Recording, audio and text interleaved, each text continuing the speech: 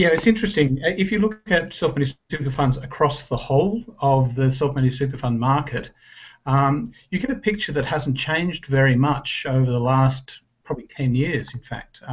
The percentages around different asset classes haven't moved all that much. So, for example, you see a predominance for Australian listed securities, about 30 to 32% of all SMSFs on average. 30 to 32% of all SMSF assets are listed shares, direct Australian shares. About 30 to, again, 35, it varies a little from year to year, but about 30% at the moment is in cash and term deposits. And around the 16 to 17% is in direct property, either commercial property, which makes up the most of it, probably about 12%, and residential property, which makes up the balance. And then you then have a few smaller allocations to things like international investments, which is probably only about 1% of SMSF assets, and about the same for unlisted shares as well. So it doesn't add up to 100, but about 78, 80% of all SMSF's assets are invested in either cash or Australian shares or direct Australian property. That hasn't changed very much. Now, on a fund-by-fund basis, that will obviously change, but as an average across the sector, that's pretty much where they've sat pretty consistently now for quite a number of years.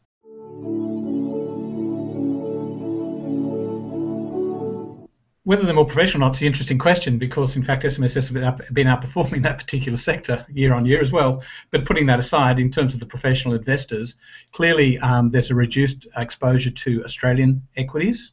It's probably closer to the low 20s, and a much higher exposure to international shares, as you would expect. Again, probably similar sorts of percentages, around the 15 to 20%. And a lower exposure or smaller exposure, I suppose, direct property, but clearly property trusts figure much more highly with the larger managed funds and industry funds and so on, and a reduced exposure to cash as well. So it very much demonstrates, as you pointed out, the sort of the touch of the professional investment industry in choosing where they invest. No, I think it's still money that hasn't moved or isn't moving all that quickly. So as I said, there is actually, as a percentage, there's more money sitting in cash and term deposits than there is in any other asset class in self-managed super funds still. What we have seen a drift away from is where self-managed super funds have been set up and cash has been put in and no investment has been done. I think that's a far less common scenario these days. So I think the decision to stay in cash is very much a conscious one, rather than one of just not having an interest or not really knowing where to invest their money, which may well have been the case 15 years ago. But it is interesting. I think it's very true to say that trustees of self-managed super funds are looking for alternatives for cash now, particularly term deposits.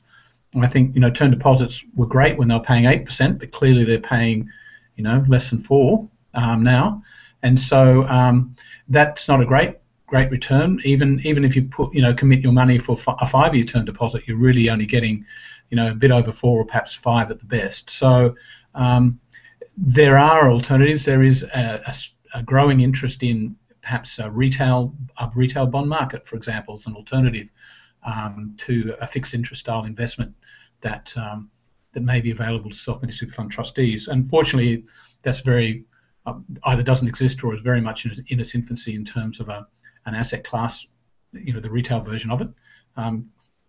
And clearly the wholesale market in government and semi-government bonds, minimum dollars are such that they're not very practical for self-managed superannuation funds.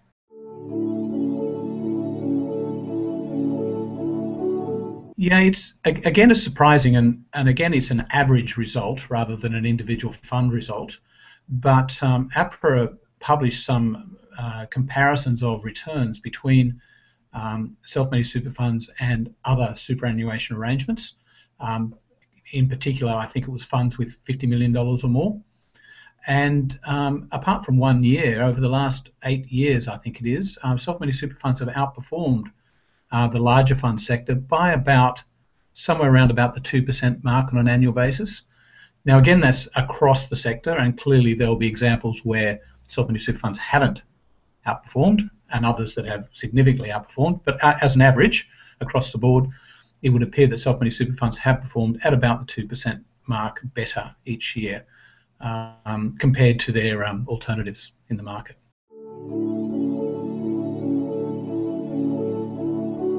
Well, one of the things, the main reasons people go into the self-managed super fund market is when they have a reasonable amount of money invested in superannuation, and there is some controversy and conjecture around what that number is, be it 150,000 or 350,000 or somewhere in between.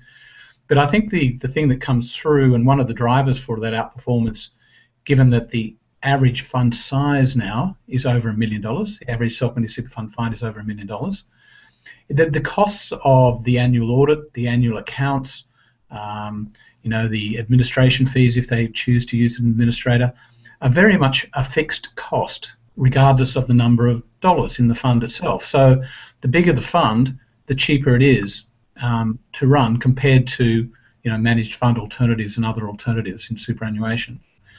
And so I think the fact that the average fund size is now well over the $1 million mark, which is a reasonable amount of money to have invested, but the costs are reasonably static, is one factor that adds towards that outperformance.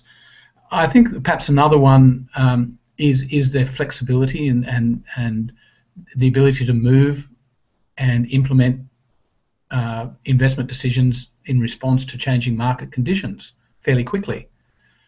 Trustees are, they are choosing how to invest their own money.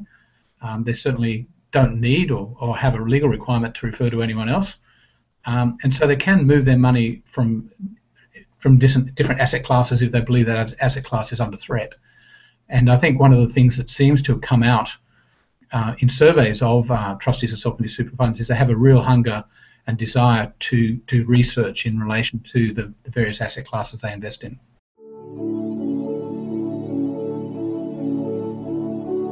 Yes, so there's a number of clear differences here. I suppose the first one is that you have a greater freedom potentially of the types of investments you can make. So typically in self-managed superannuation funds, it's an area where they do hold a reasonable percentage, about 16-17% of all SMSF assets are in direct property, and so and commercial property at that, and often property owned by business owners. And for small business owners, the prospect of owning their business real property inside their self-managed super fund and renting that property off their self-managed super fund is a great strategy, and one that is used by many small business owners, not only to provide a property for their business, but it also provides another funding source for their retirement because they have from the business, because the business is paying rent to the self-managed super fund, and that rent is in addition to any contribution caps they might also be making in relation to key employees of the business, and so that is also, I think, driving some investment decisions in self-managed super funds. That tends to mean, because these tend to be expensive assets, that you may end up with a fairly concentrated investment portfolio in some self-managed super funds that lacks diversification and perhaps even lacks liquidity. And that's something that does need to be addressed over time in the self-managed super fund arena. It's true. Clearly, a lack of diversification can be a real issue for any investor, be they a self-managed super fund or be they someone who's investing directly in their own right. But I think the important thing to emphasize here is single asset strategies are acceptable as far as the regulator is concerned. So while certainly that lack of diversification, lack of liquidity will need to be addressed in the investment strategy of the fund by the trustees, and there'll have to be some sort of plan to address those issues over the longer term. The regulator is not overly concerned per se that a large proportion of the fund's assets may be tied up in a single asset, and they certainly aren't requiring trustees to greatly diversify their investment portfolios.